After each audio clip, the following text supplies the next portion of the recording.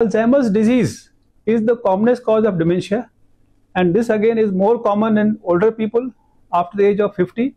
And as the age increases, the incidence and prevalence of Alzheimer's disease also increases.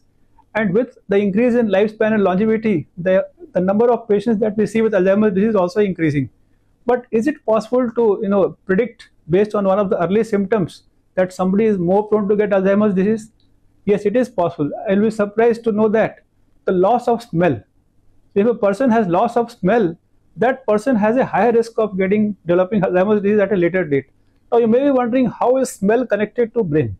It is connected because if you look at the smell, the nerve fibers, even though you perceive smell from the nose, the olfactory nerves, they go to the frontal lobes, and the actual perception of smell occurs in the frontal lobe, which is again one of the parts of the brain in addition to temporal lobes, which are affected in Alzheimer's disease. So because of the central connections, brain connections of the olfactory system, that is one of the earliest symptoms. So if a person has difficulty in perceiving smell, or if the smell is reduced, what is called as anosmia, then that could be one of the early features, and the person needs detailed evaluation and also regular follow-up to see whether the person is going to develop Alzheimer's disease or not.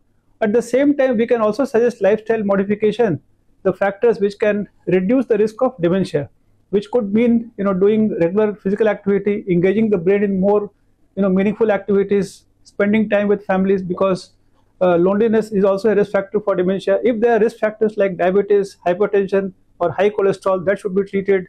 So all this, and also healthy food. So these are the factors which can reduce the risk of dementia. And loss of smell is not only a marker for Alzheimer's disease.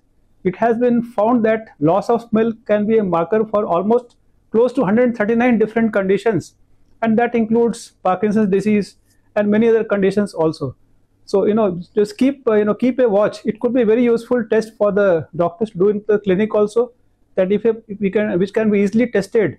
And if the person is found to have reduced sense of smell, they need detailed evaluation and regular follow-up to see whether they are going to develop any serious disease like Alzheimer's disease in the future or not.